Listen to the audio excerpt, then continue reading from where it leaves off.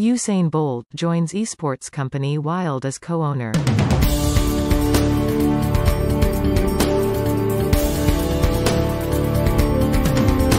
Usain Bolt joins esports company WYLDE as co-owner.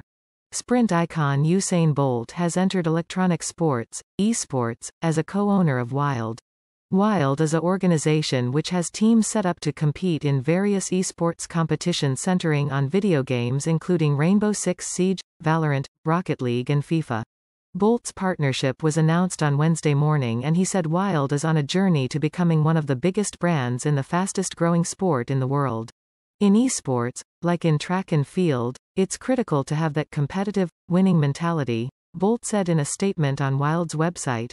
I look forward to working with the WYLDE leadership team to help our players to reach their potential, while also taking care of their physical and mental well-being.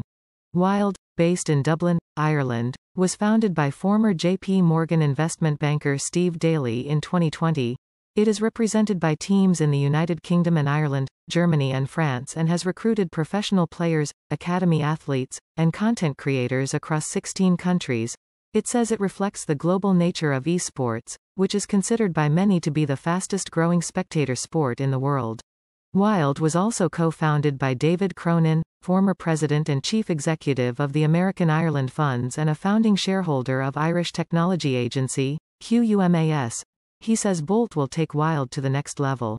With his vast competitive experience and Olympic winning mentality, his guidance will be invaluable as we continue to build professional structures to support the development of our players.